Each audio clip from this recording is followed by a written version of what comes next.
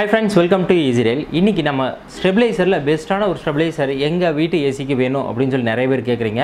அவங்களுக்காக தான் நாம ஒரு மாடல் பார்க்க போறோம். இதுல வந்து பாத்தீங்கன்னா எனக்கு வோல்டேஜ் ஃப்ளக்சுவேஷன் இல்ல அப்படினா நான் எந்த ஸ்டெபிலைசர் போடணும்? எங்க வீட்ல இவ்ளோ வோல்டேஜ் ஃப்ளக்சுவேஷன் இருக்கு. இதுக்கு நான் இந்த மாதிரி ஒரு ஸ்டெபிலைசர் போடணும் அப்படிங்கற வித்தியாசத்தோட தான் இன்னைக்கு நம்ம இதல பார்க்க போறோம். நம்மளை பார்க்கறதுக்காக வந்திருக்கிறது ஒரு சின்ன தம்பி ஒன்னு பெரிய தம்பி ஒன்னு ரெண்டு பேர் வந்திருக்காங்க.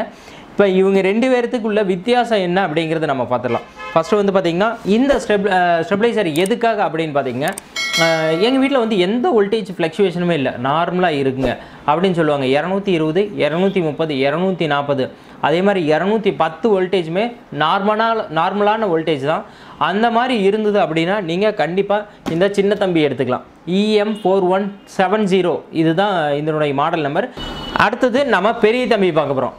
இந்த பெரிய தமிழ்ல என்ன கான்செப்ட்னா EM4130. இது EM4130 அப்படினா என்ன அப்படினு பாத்தீங்கன்னா EM விட்டுருங்க, ஏசிக்கான ஸ்டெபிலைசர். 4 அப்படிங்கிறது வந்து ஏசி 110 க்கான ஸ்டெபிலைசர். 110 இல்லனா 110 110 ரெண்டுக்குமே இத போட்டுக்கலாம். அதுக்கான நம்பர் தான் இந்த 4130 அப்படிங்கிறது 130 வோல்ட்ல இருந்து 300 வோல்ட் வரைக்கும் இருக்கிற ஃப்ளக்சுவேஷனை இது வந்து பூஸ்ட் பண்ணி கொடுக்கும். என்ன பூஸ்ட் அப்படினா இப்போ உங்களுக்கு ஒரு 140 வோல்ட் வருதுன்னு வெச்சுங்க. 140 வோல்ட் இருக்குது. அந்த இடத்த வந்து நமக்கு வந்து எவ்வளவு வோல்ட் வேணும்னா 230 வேணும். அப்ப வந்து உங்களுக்கு 210 ல இருந்து 230 குள்ள உங்களுக்கு ஆட்டோமேட்டிக்கா அவுட்புட் கொடுக்க ஆரம்பிச்சிரும் இந்த ஸ்டெபிலைசர். வோல்டேஜ் கம்மியா இருந்தாலும் ஏசிக்கு எவ்வளவு வோல்டேஜ் வேணுமோ அந்த அளவுக்கு பூஸ்ட் பண்ணி கொடுக்கறதா இந்த ஸ்டெபிலைசரினுடைய வேலை.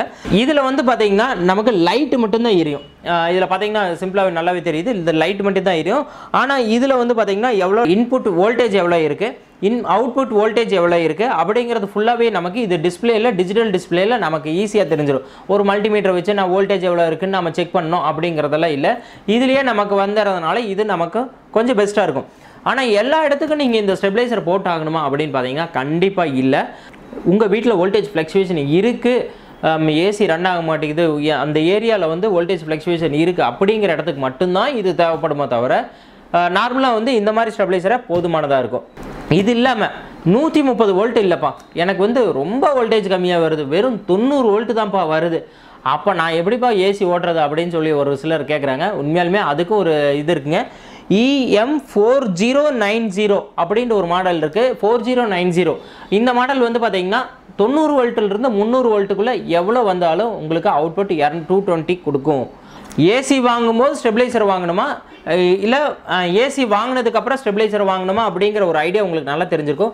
என்னைக்குமே ஏசி வாங்கும்போது ஸ்டெபிலைசர் வாங்கவே கூடாது. ஏசி வாங்கிட்டு வந்துருங்க, மாட்டிருங்க, மாட்டும்போது ஆன் பண்ணி வோல்டேஜ் ஃப்ளக்சுவேஷன் எவ்வளோ ஏறுது அப்படின்னு பாருங்க. ஏன்னா ஒரு ஏசி மாட்டுறதுக்கு முன்னாடி என்ன வோல்டேஜ் இருக்கோ மாட்டினதுக்கப்புறம் அது அதிகமான கரண்ட் எடுக்கும்போது வோல்டேஜ் ரொம்பவே ட்ராப் ஆகும்.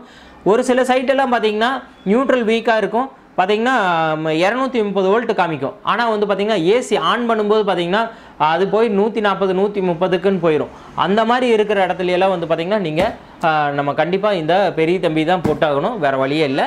ஓகே, இப்போ நம்ம ஒன்று பண்ணலாம், இதனுடைய அன்பாக்சிங் பார்க்கலாம். அன்பாக்சிங்னா ஆக்சுவலி இது கம்பெனியிலிருந்து ஃப்ரீ கிஃப்ட் கொடுத்துருப்பாங்க, இவர் என்ன போட்டு தள்ளிட்டு காசு வாங்கிடுறாரு அப்படின்னு நினைக்காதீங்க. இது வந்து நான் காசு கொடுத்து வாங்கின ப்ராடக்ட் தான், கம்பெனிக்கு இதுக்கு சம்மந்தமே இல்லை. இவங்க யாருன்னே எனக்கு தெரியவே தெரியாதுங்க.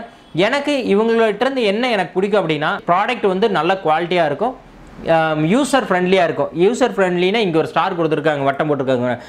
ஆன் சைட் வாரண்டி, ஏதாவது ப்ராப்ளம் அப்படின்னு சொல்லிட்டிங்கன்னா நீங்கள் எங்கே இருக்கோ இந்த ஸ்டெபிலைசர் எங்கே மாட்டி இருக்கீங்களோ அவங்களுக்கு அங்கேயே வந்து ஃப்ரீயாக வாரண்டியோட சர்வீஸ் பண்ணி கொடுத்துருவாங்க. இது மிகப்பெரிய ஒரு ஹெல்ப்ஃபுல்லாக இருக்கும் நமக்கு. இப்போ வந்து இதை நம்ம ஒரு ஓப்பன் பண்ணி பார்க்கலாங்க.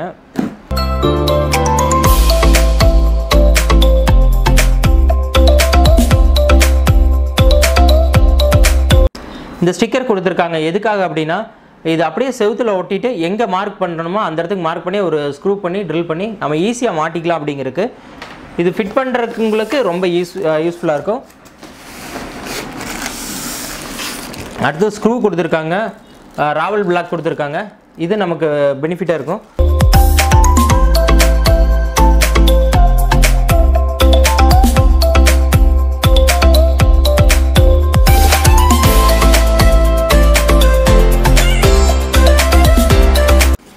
அடுத்து வாரண்டி கார்டு இதிலே போட்டிருக்காங்க 3 years onsite warranty, model number, serial number, dealer stamp. உண்மையாலுமே செம்ம வெயிட்டான இதுதான்.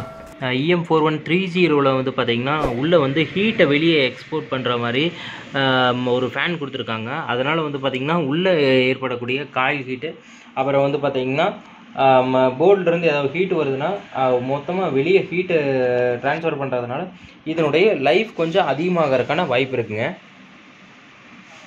அடுத்த நம்ம சின்ன தம்பி அன்பாக்ஸ் பண்ணி பார்த்துருவோம்.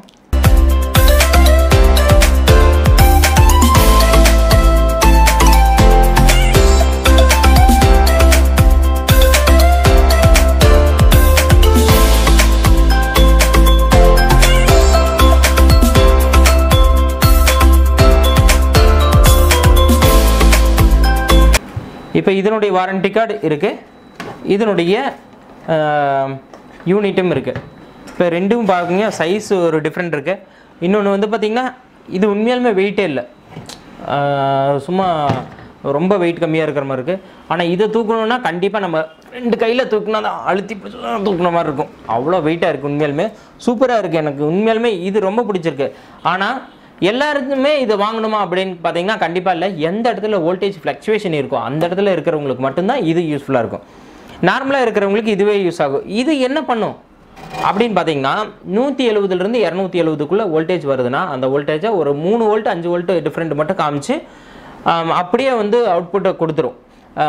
ஆன் ஆகும்போது ஹை வோல்டேஜ் வருது இல்லைங்க, அதை எல்லாமே ட்ராப் பண்ணிக்கும்.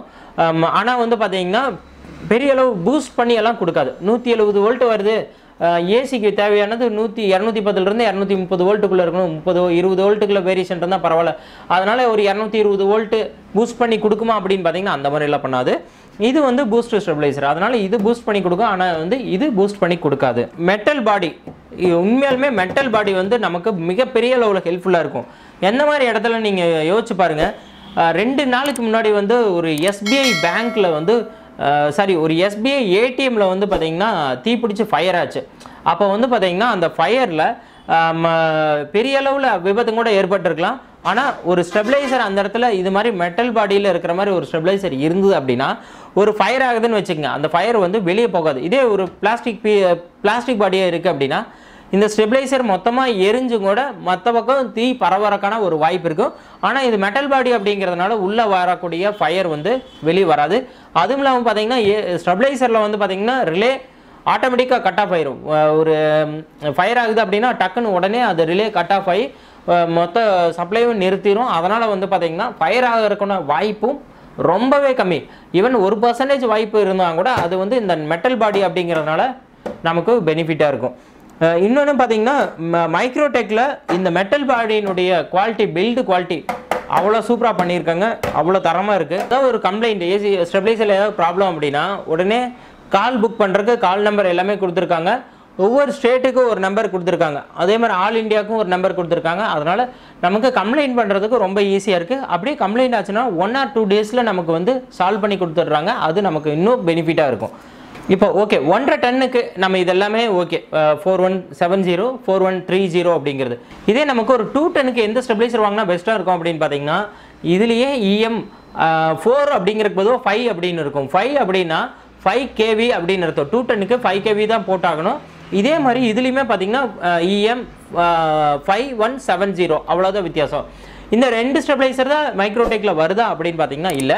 EM4170 இருக்குது, EM4160 இருக்குது, EM4150 இருக்குது, EM4140 இருக்குது, EM4130 இருக்குது, EM4110 இருக்குது, EM4090 இருக்குது.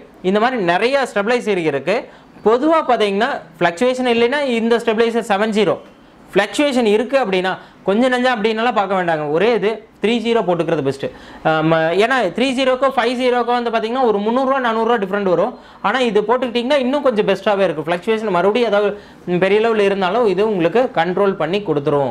110 ஏசிக்கு எந்த ஸ்டெபிளைசர் போடணும் அப்படின்னாலும் 110 போடக்கூடிய இதே EM4170 தான், EM4130 தான். 110க்கும் 1.5 ரெண்டுக்குமே. 2 டன்னுக்காக இருந்தால் மட்டும் EM5170 EM5130 இந்த மாதிரி ஸ்டெபிளைசர் போட்டுக்கிறது பெஸ்ட்டு. நம்பர் மட்டும் தான் மாறும், நல்லா பார்த்துங்க. ஆனால் நம்பரோட சேர்த்து அதனுடைய ப்ரைஸும் மாறும், அதையும் நோட் பண்ணிங்க. அதை நீங்கள் சொல்லாமல் விட்டுட்டீங்க அப்படின்னு சொல்லிடக்கூடாது. இந்த வீடியோ பிடிச்சிருந்தா லைக் பண்ணுங்க, உங்க ஃப்ரெண்ட்ஸுக்கு ஷேர் பண்ணுங்க, மறக்காம சேனலை சப்ஸ்கிரைப் பண்ணி பக்கத்தில் இருக்க பெல் பட்டன் அமுத்துங்க. தேங்க்யூ.